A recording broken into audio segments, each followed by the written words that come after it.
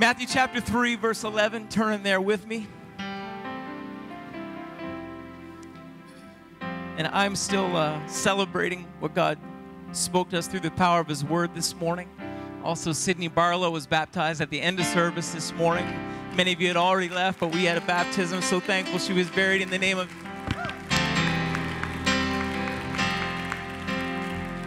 Okay, so it's time. Time to preach. Not time to disengage. How many are hearers of the word, but not just hearers, doers as well? Anybody in the room? We might as well have church, huh? Matthew chapter 3, verse 11. John the Baptist speaking, he said, I indeed baptize you with water unto repentance, but he that cometh after me is mightier than I, whose shoes I'm not worthy to bear. He shall baptize you with the Holy Ghost. You know, we think of the Holy Ghost, and we think, well, the gifts of the Spirit are love, joy, peace, long-suffering, goodness, meekness, temperance. It just makes us sound so nice. So I'm grateful that God puts all those nice things in our lives so we can be nice. I'm glad when we go through the Tim Hortons drive-thru and they say, I'm sorry, we're closed, we had a power outage. And I really want my coffee that I can smile and say, that's okay, I'll just drive across town. Because the Holy Spirit makes us nice. That happened this afternoon. But God also, along with it, said, He's going to baptize you with the Holy Ghost and with fire. And I've just learned there's something a little bit unpredictable about fire. You can't tell where it's going to go. You can't tell what it's going to consume. You can't tell everything that's just going to kind of get lit up by it. But something happens when the Holy Ghost couples itself with fire in our lives. I'm not saying we don't get nice, but I'm saying something terrific happens. Something monumental happens. Something unforgettable happens. That allows us to go beyond just being nice. Would you pray a prayer with me? Father, it's simple tonight. I thank you for the power of your word, and I thank you for what we've already heard today. But Father, in this service, these people tonight, Lord, I'm trembling under the power of the Holy Ghost right now. I'm praying that you would baptize us with the Holy Ghost and with fire tonight. God, don't leave out half the equation in our lives. God, don't leave us halfway between where you want us to be and what we are. Father, I'm asking tonight that you would let Holy Ghost unction operate in this room. I'm praying that Holy Ghost power would sweep from vessel to vessel, heart to heart, and life to life. Father, we're asking, Jesus, that the power of Holy Ghost and fire would rest on every heart and on every life, and that we would leave different than the way that we came. And we pray it in the incomparable name of Jesus. And would someone say amen one more time tonight? That was pretty good, but one more time, would you count to 3? 1, 2, 3, and say it? Amen. Amen. You may be seated. I do feel the power of God's Spirit at work in this room right now. You may never have asked yourself this question, so let me ask it for you. What happens when a dog interrupts a concert? Now, we've had pizza delivery guys interrupt church services before, but I think we can honestly say that we haven't had a dog interrupt a concert. To answer that, come with me to a spring night in Lawrence, Kansas. Take your seat in Hoke Auditorium and behold Leipzig Gewandhaus Orchestra, the oldest continuing operating orchestra in the world. The greatest composers and conductors in history have operated this orchestra. They've directed. They have been playing since the days of Beethoven. Many of the musicians have been replaced. You'll be glad to know that. But you can watch as stately dressed Europeans take their seat on the stage. You listen as professionals carefully tune their instruments. The percussionist put her ear to the kettle drum. The violinist plucks the nylon string. The clarinet player tightens the reed. And you sit a bit straighter as the lights dim and the tuning stops and the music is about to begin. The conductor, dressed in tails, strides onto the stage, springs onto the podium, and gestures for the orchestra to rise. You and 2,000 others applaud. The musicians take their seats, the maestro takes his position, and the audience holds its breath. There is a second of silence between lightning and thunder, and there is a second of silence between the raising of the baton and the explosion of music. But when it falls, the heavens open, and you are delightfully drenched in the downpour of Beethoven's Third Symphony. Such was the power of that spring night in Lawrence, Kansas, that hot spring night in Lawrence, Kansas. I mentioned the temperature so you'll understand why the doors were open. It was hot. Everyone say it's hot? If you just looked up like me right now, you've seen 16 fans in motion. I'll just tell you that the air conditioner has been broke for 3 days. Seriously. I did jump start it with a stick this afternoon. Don't ask me how. We'll talk later. It was hot. It's a historic building, so it was not air conditioned, much like this one right now. Combine bright stage lights with formal dress and furious music, and the result is a heated orchestra. Outside doors on each side of the stage were left open in case of a breeze, and enter on stage right, the dog. A brown, generic Kansas dog. Not a mean dog, not a mad dog, just a plain old dog. He passes between the double basses and makes his way through the second violins into the cellos, and his tail wags and beat with the music, and as the dog passes between the players, they look at him, look at each other, and continue with the next measure of music. The dog takes a liking to a certain cello, and perhaps it was the lateral passing of the bow, maybe it was the eye-level view of the strings, whatever it was, it caught the dog's attention, and he stopped and he watched. The cellist wasn't sure what to do. He'd never played before a canine audience, and music schools don't teach you what dog slobber might do to the lacquer of a 16th century Garnelli cello. But the dog needed nothing but watch for a moment and then move on. Had he passed through the orchestra, the music might have continued. Had he made his way across the stage to the motioning hands of the stagehand, the audience might never have noticed. But he didn't leave. He stayed. At home in the splendor, roaming through the meadow of music, he visited the woodwinds, turned his head at the trumpets, stepped in between the flutists, and stopped by the side of the conductor. And Beethoven's Third Symphony came undone. The musicians began laughing. The audience laughed. The dog looked up and the conductor and just panted. The conductor lowered his baton. And the most historic orchestra in the world, one of the most moving pieces ever written, a night wrapped in glory, all was brought to a halt because of one wayward dog. The chuckles ceased as the conductor turned. What fury might erupt? The audience grew quiet as the maestro faced them. What fuse had been lit?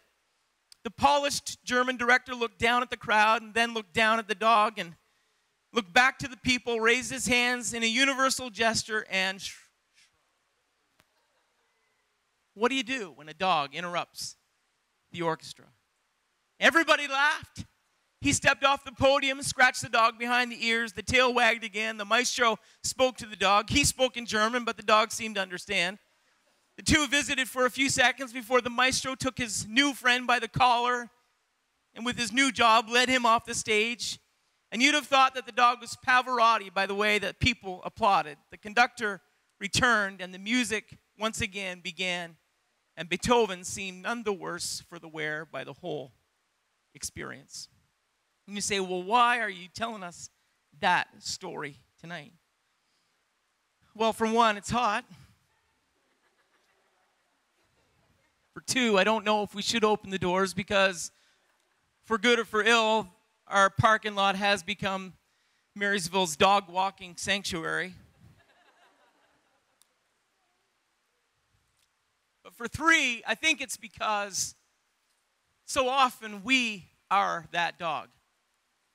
We come into God's presence and we really don't have a clue. I'm not being negative tonight. I mean, if we only knew exactly what was happening behind the scenes, if we ever truly saw how God was orchestrating everything in motion, in action, with every single song.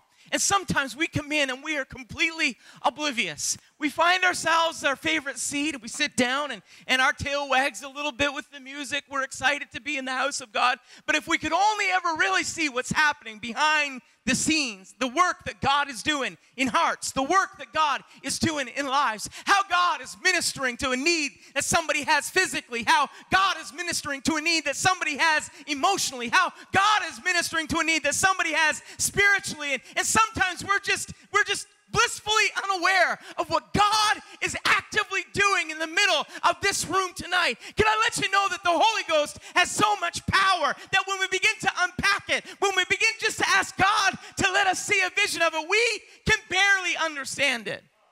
That's the power that God has. That's how intricate his working is. That's how amazing he moves amongst us. We just really don't get it. We try and open our minds to it. We get in the pulpit at prayer time. We say, we really don't understand what can happen through the power of prayer. We happen to pray at prayer time, and we just trust that God's moving. But if we could really see the angelic hosts that are waiting just to be beckoned by God's hand because we prayed in Jesus' name and believed that God was on the move, and we believed that God was acting. And if we just really understood what was happening while we were singing, that the oil of the Spirit of God was pouring into lives and touching hearts, I think maybe we'd come into the presence of God with just a little bit more attention sometimes. I think sometimes if we truly understand how God could work, we'd approach this place a little bit differently. We come in with a higher intention. We come in with a higher level of focus. We come in saying, come on, let's have a move of God tonight. Come on, let's let God work. I know it's warm, but it really doesn't matter. Doesn't matter. Just let God move. Just let him work. If we could truly understand how God is working behind the scenes. You know, we can't afford to have this spirit thing working for us a little bit here and there, and a little bit in our lives, a little bit in our homes, a little bit in our church. We have got to have the Holy Ghost and fire at work in our lives. Every service, every day, everything that we do, if we just ask God to work in a special way, if we ask God to work in a powerful way, God will do the work. We have a generation that does seek a sign. You know that. We've got a generation that, it's in Matthew 16 that Jesus said a wicked and an adulterous generation seeks a sign. But we are living in a generation like that. We are living in a wicked generation, and we are living in an adulterous generation, and they're looking for a sign. And Jesus said no sign's going to be given it except the sign of John the Baptist, repent. That's the sign that's going to be given to it. But I think in the middle of that, we have to be careful that we don't cater to the world. Because the world is seeking something that's novel and seeking something that will tickle a fancy, something that will just kind of tweak their interest a little bit, kind of make their face turn our way. And that's not really what we're after. I'm after for God to do something that gets the attention of the world. It happened in Acts 2, Acts 10, Acts chapter 19. I'm looking for something like that, but I don't want to get the cart before the horse. I don't want to get this thing turned around and us have activity that gets people's attention that's outside of God's purpose and God's plan. What we do desire and what we do long after is that the Holy Ghost would move with power, and that the Holy Ghost would move with authority, and something would happen in our midst so that God's presence gets acknowledged and God's power shows up, and the world cannot ignore something like that. The world can't ignore something like that. We don't line up in society next to the bearded lady and the six-fingered giant. This isn't a carnival. This is God's church. We aren't magicians. We are people of the name. We are God's church. This isn't a Mount Carmel competition. Let's see whose God answers by fire. We are the church. This is an apostolic lifestyle that yields apostolic product. And I tell you what, if we get that in order, we will see the world show up to see God do the work that only God can do.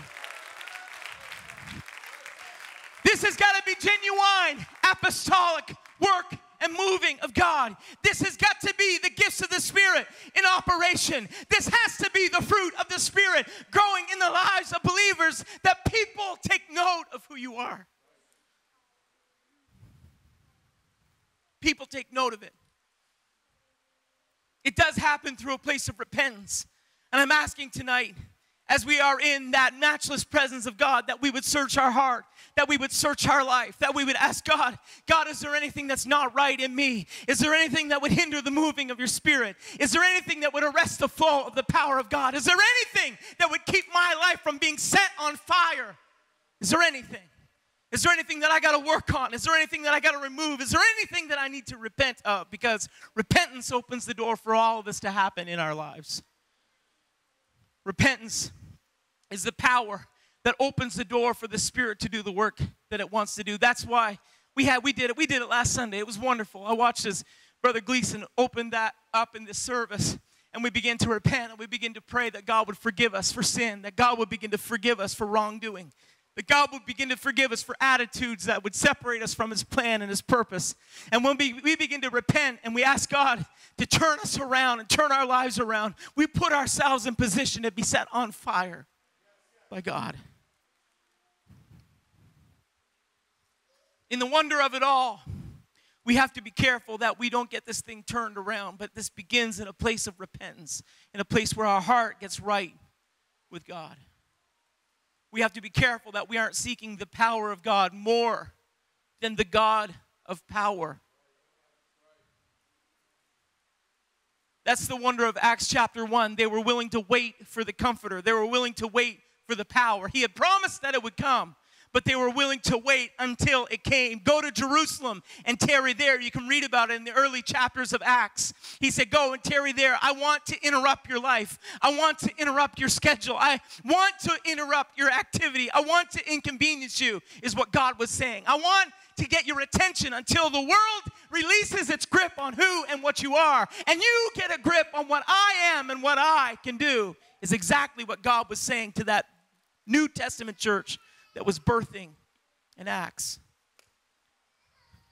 Jesus was saying, I want to mess up your plan and make sure that this church thing is your priority.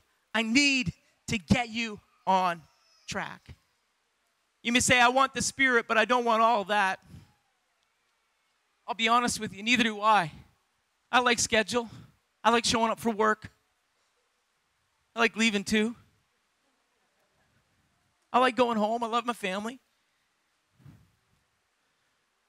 I like schedule. I like routine. I think there's power in it. We've talked about it. The calendar has, we can do a lot when we work with the calendar. Pastor preaches calendar for us all the time. As a matter of fact, I think recently I've coined that his sixth spiritual gift. He has the gift of calendar. He's trying to transfer it. He's laying hands on me, and he's trying to get it in there. I'm resisting. We know that. But there's something that happens when we're willing to let God interrupt our lives. There's something that happens when we're willing to let God and the power of the Spirit do something in us that we can't do ourselves. So we want the Spirit. But I'm asking us, church family tonight, guests that are with us, do you really want the power of God moving in your life? Because I tell you, when He said He'll baptize you with the Holy Ghost and with fire, that wasn't something that was previous dispensation. That wasn't something that was only available in the last dispensation. But that's something that's available in our dispensation. Everyone say right now. That's available to us right now. If we want the Holy Ghost, then fire comes along with it. And the fire of God is unpredictable. It just consumes everything in our life until there is nothing left except room for the Holy Ghost and fire. And that's the wonder of it all. That's the miracle of it all. We love Acts. It's the beginning of the church. We love it because it tells us what happens in those moments. And we model ourselves after that. We say, if you want to be genuine, if you want to be true blue, then you've got to go back to the original blueprint of the church. And you've got to see what they did, and you've got to do what they do. You've got to act how they act. If we want to be a church that's relevant in this century, but connected to the power of God and the anointing of God, then we need to reach back with one hand and get a hold of what God spoke to us as truth. And we got to get a hold of this generation. And somehow we got to bring the two together. And we got to let the anointing of God happen in our lives, and we got to let the Spirit of God consume us and the fire of God. And fire, that's the thing that just messes us up a little bit. I've never had a fire. We've never had a fire. Thank God. Pray covering over our church family. Don't ever let it happen. Well, my wife tells about when she was just a child, how that their home caught on fire. They were in a church service, and someone came, got her dad. And somehow in the process, she ended up with a member of the church family down at the place where their home was, and they watched as that was caught on fire, and fire consumed it. And it was just, she said it was horrific. It was a memory it was just everything that happened in that moment, because it changes everything. A fire changes everything. As a matter of fact, her father's camp is now like a sawed-off version of their home, because the part that didn't burn, he drug it up the lake on the ice, and that's what they've used for years and years. So you can still kind of see, I've been in the camp, and you look at the roof, and the little plastic medallions that were there, they're just kind of, is it stalagmites? Icicles.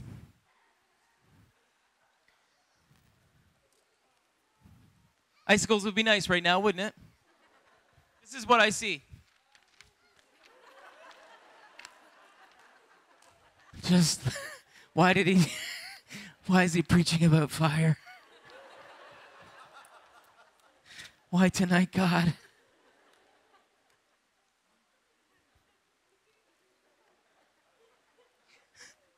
I'm in it with you, team.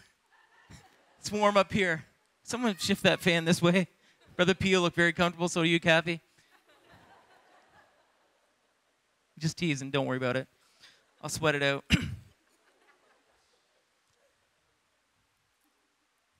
But fire changes everything.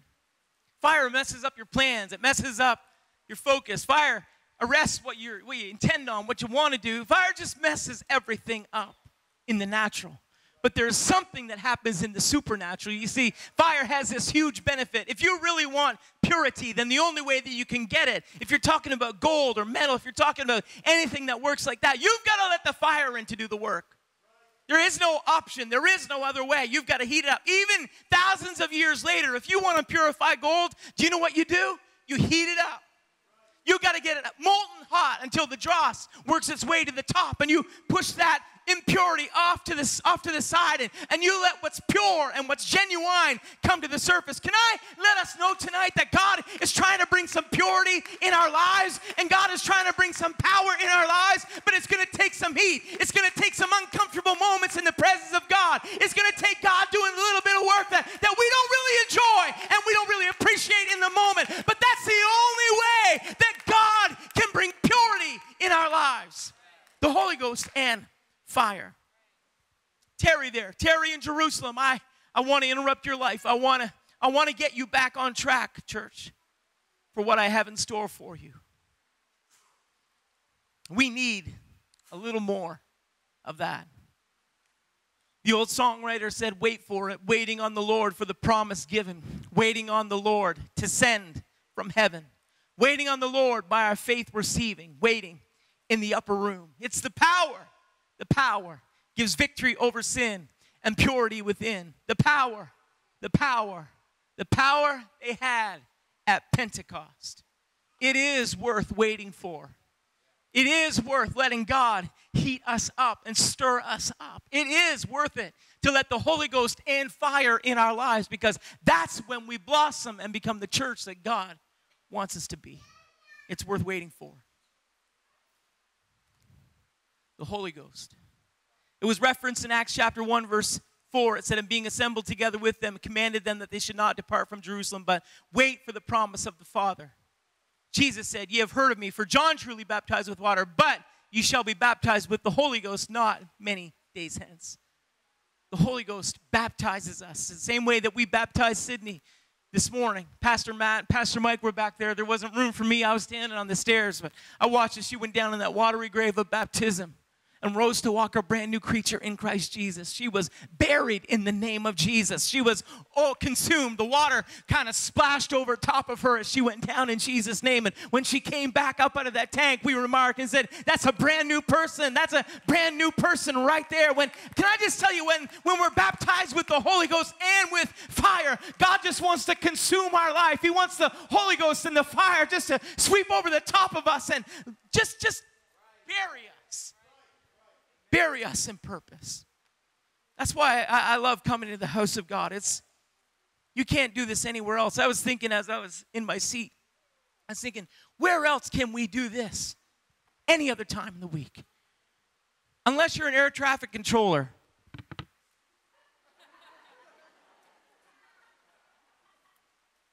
anybody else done that this week? Anyone else done that? I'll tell you where you do it. You do it when you get in the presence of God and you just get overcome and say, God, bury me in your presence. Bury me in this power. Bury me in the Holy Ghost. God, just consume me. Come on, sweep over my spirit. Sweep over my soul. Sweep over my life. Don't ever let me be the same. In Jesus' name. Peter preaches. I'll hurry through my notes. I know it's warm. The same Peter that had just denied him 53 days ago, the same cursing Peter, preaches the church into birth and Pentecost. Never to be the same again. And they emerged from the upper room, baptized, immersed with Holy Ghost and fire.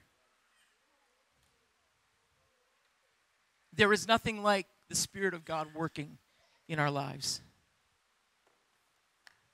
We can come back to the music tonight. In 1 Samuel chapter 16, verse 13, the scripture speaks about David's anointing. It says, then Samuel took the horn of oil and anointed him, David, in the midst of his brethren. And the Spirit of the Lord came upon David from that day forward. Would you say that with me? From that day forward.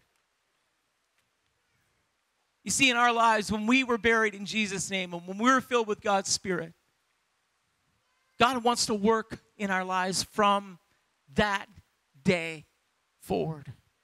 We'll never be the same. You enter into a covenant relationship with God. God fills you with His Spirit. Never to be the same. The Spirit was on David from that day forward. But there came a time in David's life when he was running for his life. And even though the Spirit was on him, he still felt the need to go back to a place of anointing. You see, there is power in places through Scripture. You'll find that often people would go back to Bethel. They'll go back to places where God intervened, where God moved. As a matter of fact, He told them when they went through the Jordan, He said, build a memorial in Jordan and build a memorial on the other side of Jordan. Why? So that when you come back to this place, there'll be a memorial that your kids will ask about and you can tell them about what God has done in your life. Memorials, places are important in Scripture.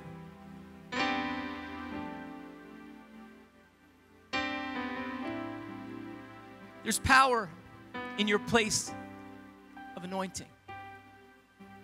And it was a time later in David's life, not much later, as a matter of fact, by Scripture, it's only 3 chapters, when David interrupted everything to get back to the place of anointing in his life. You see, David had become popular with the people. Saul had lost the popular vote. Saul wanted David killed, so the Bible says David fled. Can I just let you know it's never fun fleeing? It's not like anybody says, man, we had a blast. We had to flee. So it's a bad time in David's life. So David fled. He's reaping the result of people making him a popular hero.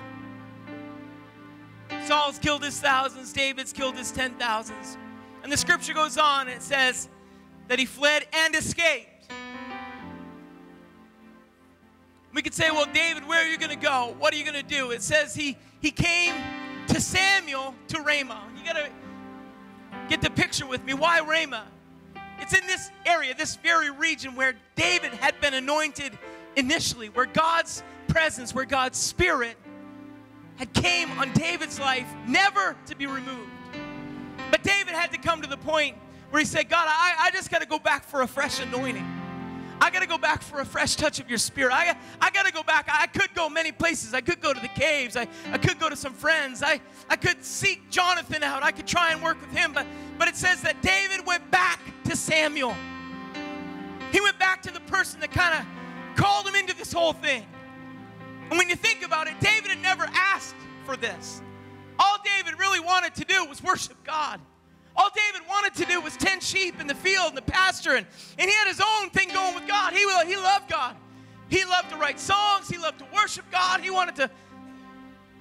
But in this difficult time in his life, I'll tell you what David realized, what he needed most was David said, I've got to get back to a place of anointing in my life. I gotta go back to that reminder about God's power and God's presence. I gotta just kind of go back to the point where I remember that anointing oil running over. I gotta get back in touch with Samuel.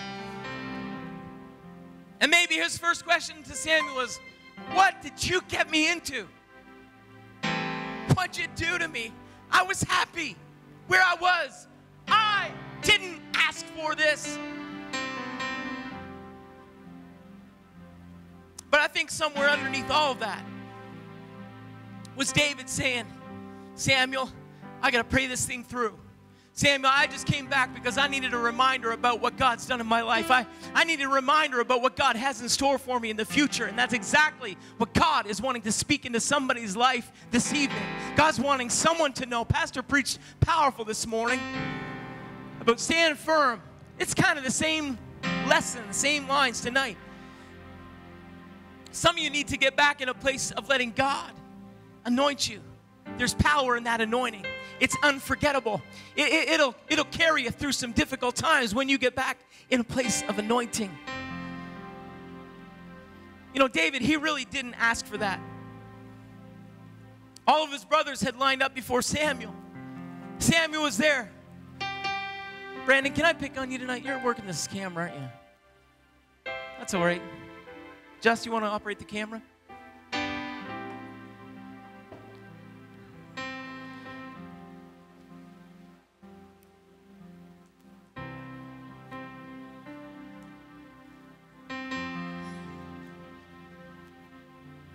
His tie was free. I'm going to talk to him after about where he gets his ties. 2 reasons. I need free ties, and I hope he didn't steal it. I know he didn't. But David, he's out in the field. All the brothers have passed before Samuel. Samuel's like, not them, not them, not him, not him. Is anybody left? He says, yeah, there's one guy back in the field. I don't think it's David. I don't think he's the one. I don't think. And Samuel says, go get him. We'll wait. We'll wait right here. We're not going to do one thing until David gets him. So when David comes, the Spirit of God moves on Samuel, and Samuel said, he's the one. Now you look sharp tonight, but help me out here.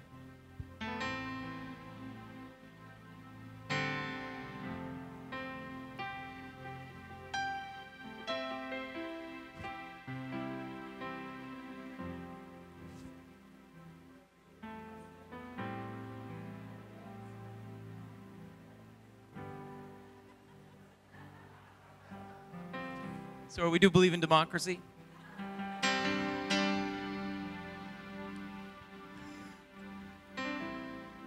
Just a sec, I'm going to help him.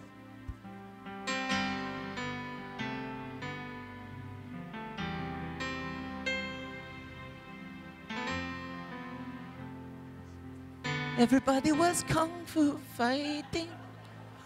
Sorry.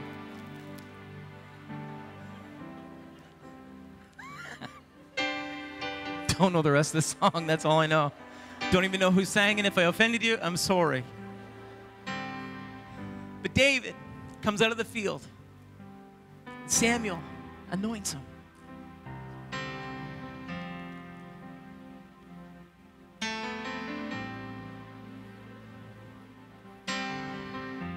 You see, unforgettable moments in God's presence.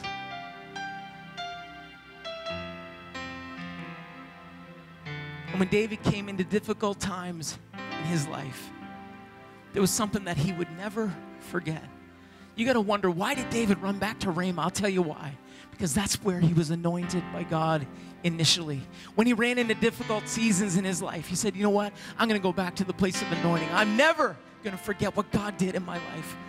This pastor was preaching this morning. He's talking about skinny robe David. Fits? He's talking about that. But I began to think, David's robe was no doubt stained with that oil of anointing that Samuel had poured over his head. Marked permanently. Do you know how hard it is to get oil out of clothes? You change the oil in the car and you're taking the drain plug out and the oil runs down and gets on your t-shirt, it gets on your sleeve. You know, you might as well just goes in the rag bag. You can't get it out. It's stained. It's there. In David's life, that oil of anointing marked him. And I think that later on in life, as he encountered maybe the moment where he was going to fight Goliath, he had the option of Saul's armor, like Pastor preached about, or he could have his soiled, anointed garment. I think what David said, I haven't proved that, but I have proved this. I have walked in this anointing. I have stepped out in this before, and God's came through. I watched as a lion was defeated. I watched as a bear was defeated. I know the power of this anointing. I don't know about that shield, that sword, but I tell you what, I'm going to walk in the power of that anointing. And I think that somewhere throughout David's life, there was a robe he didn't discard. There was a robe he didn't get rid of. Why? Because it represented an anointing in his life that he always could refer to, that he always could go back to, that he always could point to and say, I'll never forget that day when God allowed me to be anointed. He called me into this. I didn't call me into this. He pulled me on his purpose plan. I didn't pull me on his purpose plan. God's anointing is on my life.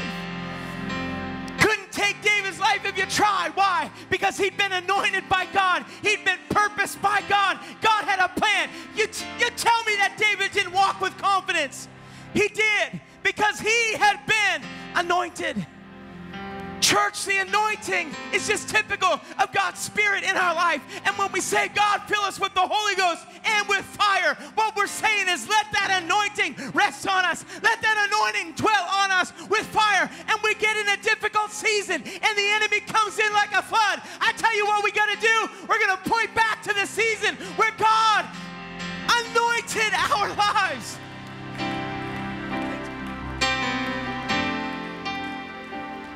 Unforgettable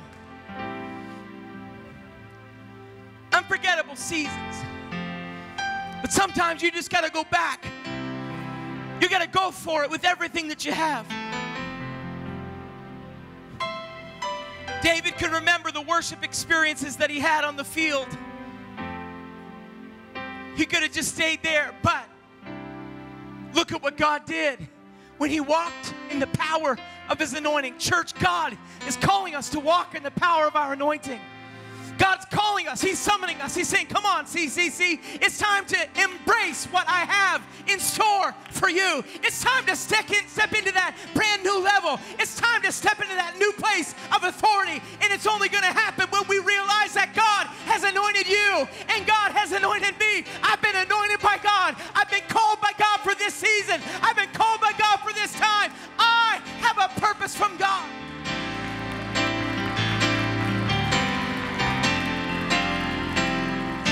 It's warm, but one more time, could you just praise God for a moment? I know it's getting a little bit heated in here, but I just need someone to embrace the Word of God. Somebody step over the discomfort zone into the comfort zone of the Holy Ghost.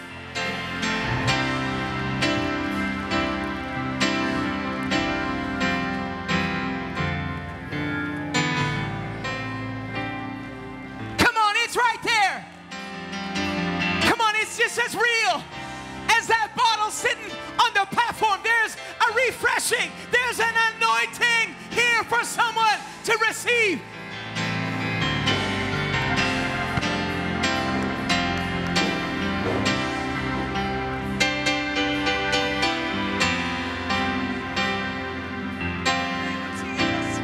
In the name of Jesus, in the name of Jesus, would you stand together with me in closing tonight? I'm asking us to find a personal place of anointing. around the front of this altar tonight.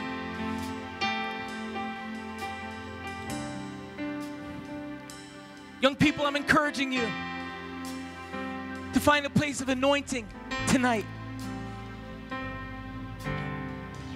Families, I'm encouraging us to find a place of God's anointing in our lives tonight. The same way that David didn't intend for it. He was going about his business. I think the Spirit of God is summoning someone in this room into a place of anointing tonight.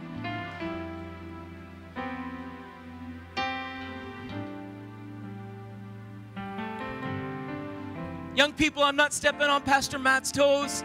I'm not trying to overstep his ministry.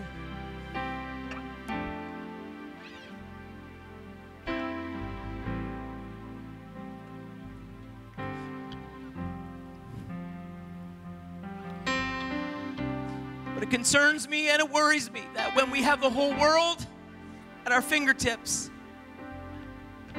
you can know more than your pastors with the click of the button in Wikipedia. Knowledge is abounding, but we're only going to find God in a secret place of prayer.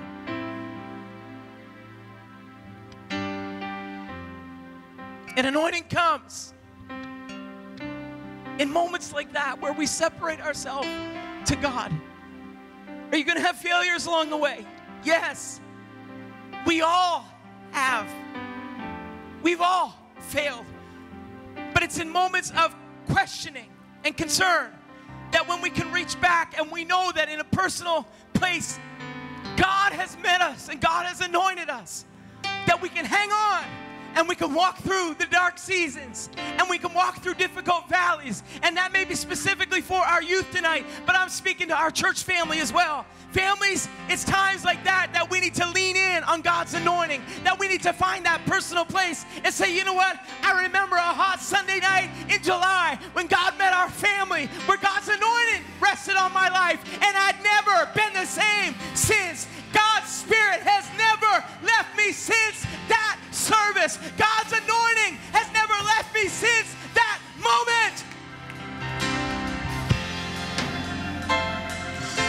I'm encouraging us, let's find a place of personal infilling. Let's find a place of personal power with God. Not because that's what we want, but that is what we need in this generation and in this day and in this age. And it's not time for autopilot in the summertime. It's time for us to knuckle down and get a hold of what God wants to do in us.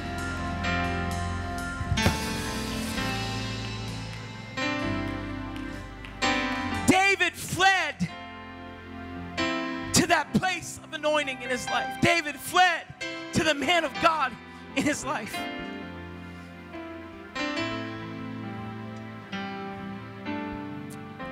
We need to flee sometimes from sin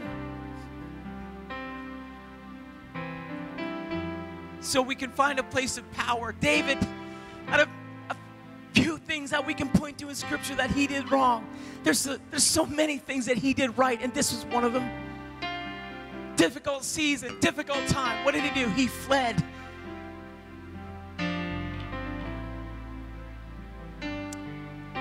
He fled to Ramah.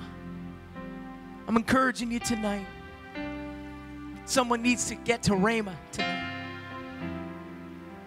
Right here in the room, there's two kinds of people, maybe three. There are people that want to be here. Thank you for coming.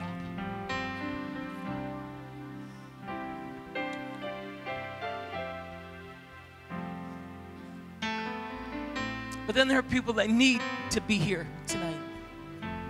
The psalmist said, I was glad when they said unto me, I wanted to go. I like the music. I like the people. I have good friends and good history. Good preaching, good singing, good. I was glad when they said.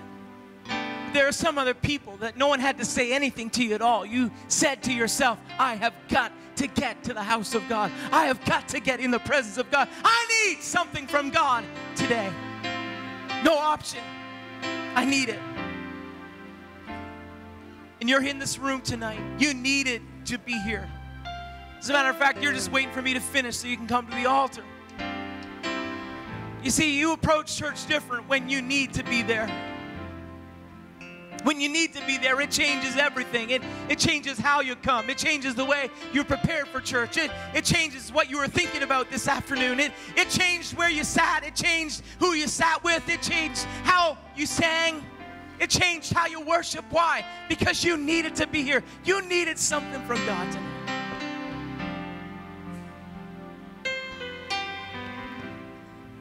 I'm grateful for everybody that wants to be here. But there's some people in the room, this is your Ramah tonight, and you need to be here. And God is here to meet you right where you are. Maybe you come in unexpectedly. Maybe you're the Kansas Labrador Retriever. You had no idea what you were getting yourself into, but when you came into God's presence, there is something powerful. I feel it right now.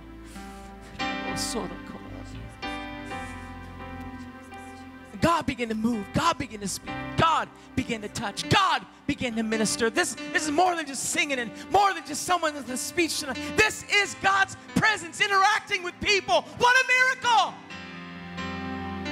What a miracle! And the invitation's here. Oh, it's just a flower vase from the kitchen. God's anointing is here tonight. God's anointing is here. The same way that poured over Brandon's head down his robe.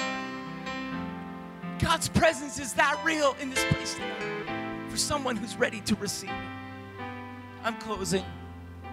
I'm sorry for taking your time tonight. It's warm, it's hot. There's a challenge in the Holy Ghost, though, if you'll receive it. Father, thank you for every person in this room. God, we're going to begin to sing in a moment.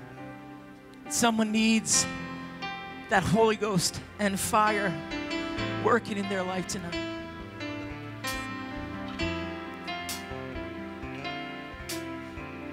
God, consume us. Fill us. I thank you for every person that's giving and every person that's yielding. God, every person that's committed, given time, effort, energy. Thank you for them tonight. God, someone came and they have questions. They don't know why they're in this situation they're in right now. They don't know why. The struggle is real tonight. But we're turning to you, God. We know where to go. We're going to a place of anointing. So God, be true to your promise. Show up with power. In your name we pray. Amen. We're going to come together.